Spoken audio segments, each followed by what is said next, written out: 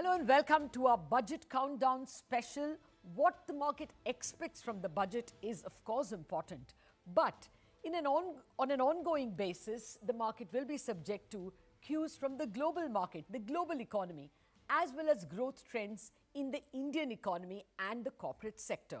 The financial sector, including Reserve Bank's liquidity policy and the overall health of the financial sector, are also going to be key to forecasts about markets and macros. Today I have with me two experts who cover practically all these gamuts. I have with me Neelkanth Mishra, member of the Prime Minister's Economic Advisory Council, Chief Economist, Axis Bank, and Chief Equity Strategist at Axis Capital.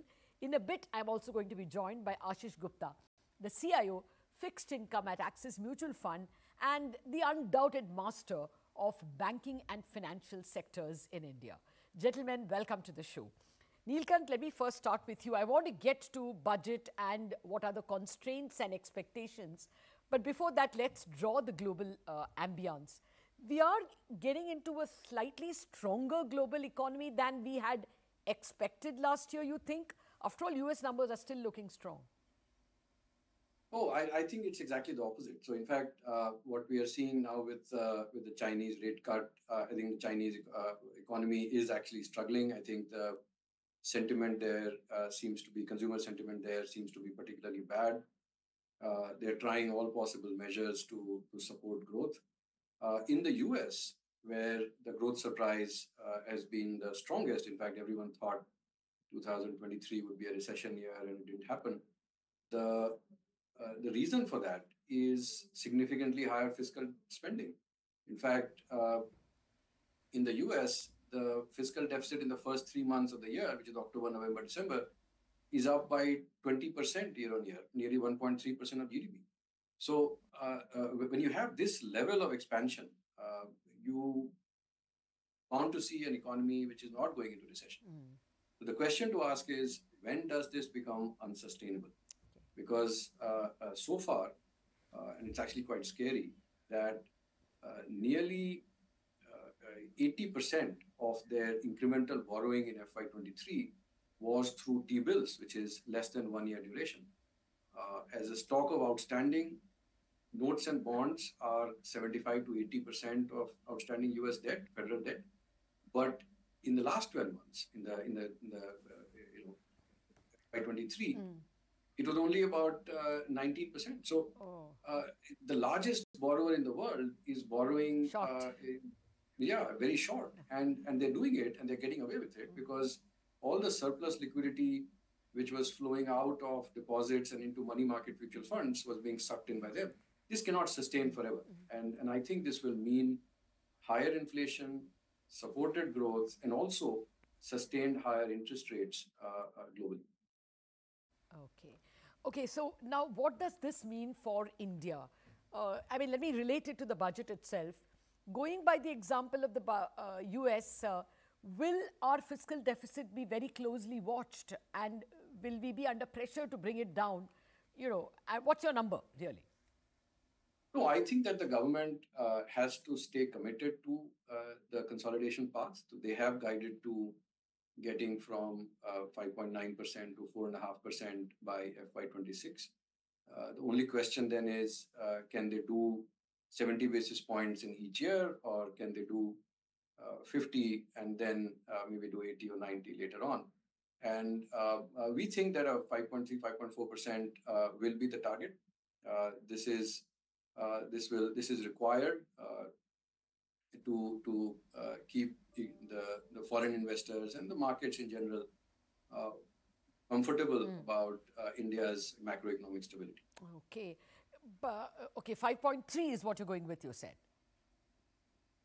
Yes. Okay, now if that happens, if even we had a kind of fiscal stimulus, so if that, is less than it was, then what repercussions can there be? Will the Capex growth be not as good, or the Capex stimulus that we got from the government not be as good as it was in FY23? So let's divide it into two parts, right? So the first is that the level of fiscal deficit does not have a direct bearing on GDP growth. It is the change in fiscal deficit which has a bearing on GDP growth. So if you consolidate by 50 basis points, which is what we did in FY24, and I think we are likely to do better than that, uh, you you are actually already creating a headwind for GDP growth. So the 7% plus GDP growth we are seeing in FY24 is despite the fiscal consolidation that the government has undertaken. Okay. Now, if you see another 60 basis points, it's more or less the same as the reduction that we saw in the previous year, and therefore I think incremental impact on the economy, because the economy seems to have a fairly strong momentum, and it should be able to withstand that. If the government was to attempt something even stronger than this by saying that no, you'll consolidate by 1% point, then I would have expected that there could be a stronger growth headwind. Fair enough. Having said that, if we see that the global financial markets and especially the US economy gets into stormy waters, we may have to increase our fiscal support. And therefore, I think keeping some powder dry is also perhaps important. But this is a vote on account, so I don't think there will be too much nuance coming out in the budget. Okay. Okay, time permitting, I'll come back to this issue of fiscal deficit, but Ashish Gupta has joined us. Ashish, thank you, and sorry we started off without you. But, you must have heard Neelkanth speaking about the fiscal deficit at 5.3. Yes. For the bond markets, which you watch so closely, what is the number they will be comfortable with? If that 5.3 turns out to be, say, 5.5, which some economists expect, then do you think it will be hell for the market or it will take it in its stride? I think 5.3, 5.4 is probably what the market is pricing in now. I think a marginal 0.1% swing either way is not really going to really disrupt the market in a big way. The fact is that we also have to look at not just the demand side of it, but also supply, right? So what is going to be the appetite for bonds? And we have some appetite coming in because of the bond inclusion. I think the other big swing factor every year is going to be RBI's appetite. So what is the magnitude of OMOs RBI does? And if inflation continues to be under check as has been noted in the last couple of months, I don't think there is any reason whether the projected fiscal deficit is 5.2 or 4.5, there should be any material negative reaction to the bond market. Okay. Would you very quickly agree with that, Neelkanth, that, 5.5, if it were to come, will that be all that negative because there is a 25 billion appetite coming? No, absolutely, and I agree with Ashish there that look, if your borrowing is 11 lakh crores, I think 30,000 crores to make a song and dance about it is perhaps unwarranted. Okay. Well, let me come to the growth story itself. And then get the budget in. Neelkanth, would you worry that growth could be under pressure? You spoke about the global headwinds, likely rise in the cost of capital globally. How will the growth picture pan out? And therefore, what should be the nominal GDP assumption? Should it be 12? Should it be 10? We would be more comfortable with more like a 10.5. Okay. So that's the number we are running with. And remember that the strength that we are seeing right now is despite very tight liquidity, despite fiscal consolidation, and despite a sharp slowdown in exports of goods and services, and also an elevated cost of capital globally and shortage of dollars, right? Effectively, for the last 2 years, some of the marginal economies in say, South Asia or in Africa have actually had $0 bond issuance, which are finally starting to happen. Yeah. My fear is that that phase may not last too long. So the headwinds already exist. So the economy is growing at 7% plus despite those headwinds. So if those headwinds continue at the same pace, I think the economy should be fine. Okay. The only risk I see is that because of the unsustainability of the fiscal situation in the US, where underneath that adjustment for educational loans, their fiscal deficit doubled from FY22-23. And in the first 3 months of this year, as we discussed, it's up another 20%. At some point, this will start showing up. And especially if the Republicans win the presidency, then there is a risk that this goes into a totally different tailspin. So I think that if those headwinds start hitting, then perhaps we see a slowdown. Okay. But without that, we should be fine. Okay. Ashish, there are some tightness or more than just tightness that the Reserve Bank has introduced on unsecured loans, the higher risk weights on NBFCs, and its basic tight liquidity policy. How do you see all this? Is it already likely to slow credit? Your overall comment? Yeah, no, I think definitely there is this that if this kind of stance continues on liquidity, right, and on tightening of credit, and I'm not just referring to the fact that they're looking to tighten some segments, because in the overall context of things, I think that is macro-prudential measure, some unsecured loan segment being tightened is actually more positive for longer term growth.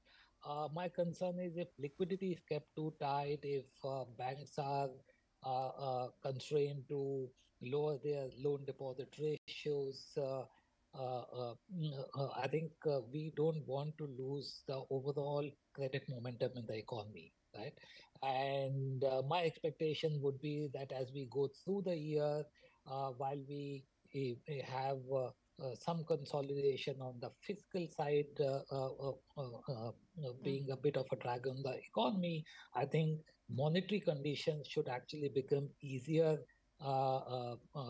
going into the year compared to at the start of the year, and that will counterbalance the fiscal pullback we have. But I think if and you would have seen the commentary from all the banks in the last few days, particularly the private banks that are looking to actually lower the loan deposit ratio. Yeah.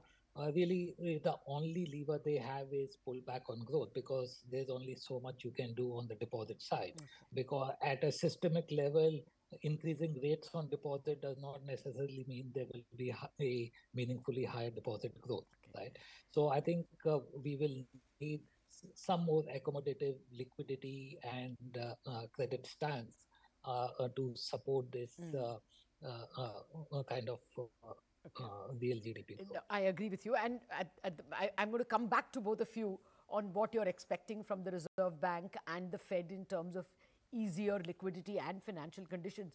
But before that, since you have raised the topic of banks and they're looking for deposits, Neelkanth, how do you assess this sudden stomping out of FIIs from the country?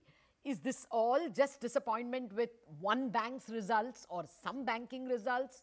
Or is this got something to do with the SEBI rule on concentrated exposure? I mean, we were not prepared for like over $1 billion going out 2-3 days in a row at a time when the US is actually doing well. Yeah, so see the anchoring here, see there are stock specific issues, right? So you rightly mentioned, I think there's disappointment with a few banks in terms of what perhaps was expected in terms of guidance and strategy and what the delivery has been. So there could be specific funds with specific holdings in particular banks which have sold off and have taken money out instead of redeploying that in other Indian stocks. But at a broader level and at a macro level, remember that a lot of the inflows that happened after what was seen as a very sharp Fed pivot in early December, where the 10-year bond yields in the US had fallen to 3.8%. Yes. The expectation was that now everything is, let's go back to the races. And that was the phase where liquidity, even for emerging markets and frontier markets, seemed to start easing. Yeah, we went to 22 and what, 21,000 and then 22,000 around that time, yes. Correct. So, and this was emerging market flows, right? So, the emerging markets saw significant rise in flows because, remember, if you're doing a contrarian trade in global financial markets, if you're doing a contrarian trade, then, short developed markets and long developing markets is the best possible trade, because for several years, the emerging markets have been completely bereft of fund flows. But when this happens, of course, there was a knee-jerk reaction that now the yields are falling and therefore let's go back to the races. But then you must have seen that the 10-year bond yields are up to 4.12. That's right. People have, even in the US, have started talking about what we have been talking about for the last 6 months, that the US fiscal situation and the level of bond issuance is absolutely unsustainable. I mean, it will start pushing up yields. Expectations on rate cuts have been moderated.